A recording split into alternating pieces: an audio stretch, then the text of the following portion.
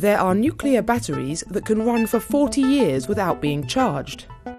Some space missions run for years or even decades. They need reliable power to run scientific instruments and communications equipment. Nuclear batteries, so-called radioisotope power systems, provide energy for a very long time.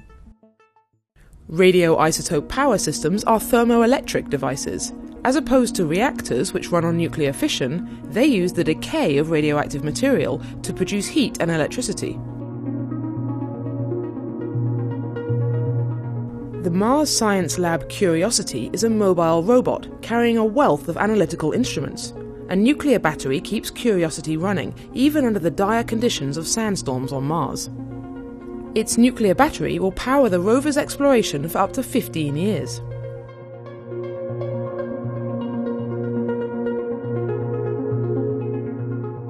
The robotic spacecraft Cassini-Huygens studied Saturn and entered the history books by descending to the surface of Titan, Saturn's largest moon. Its atomic battery kept its sensors and communications equipment working for more than 19 years until its mission ended.